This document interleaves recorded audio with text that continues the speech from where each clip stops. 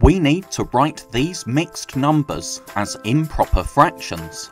So remember, in a mixed number, there's a whole number before the fraction. But in an improper fraction, the numerator is larger than the denominator.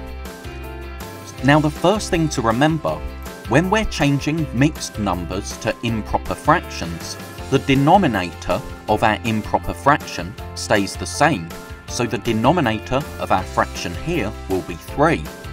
Now to find the numerator, we multiply the whole number by the denominator, so that's 1 times 3, and then we add the numerator.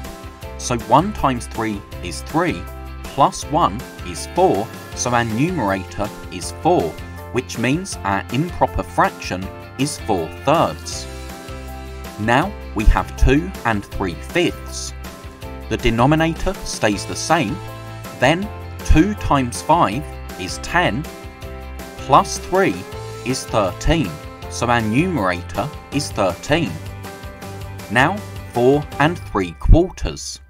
So the denominator stays the same, then 4 times 4 plus 3.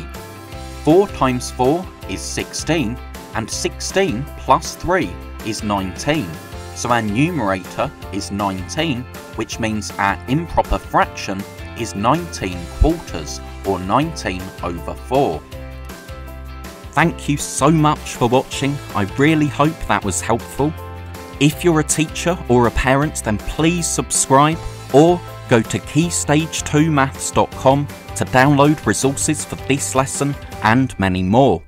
That's all for now. I'll see you in the next video.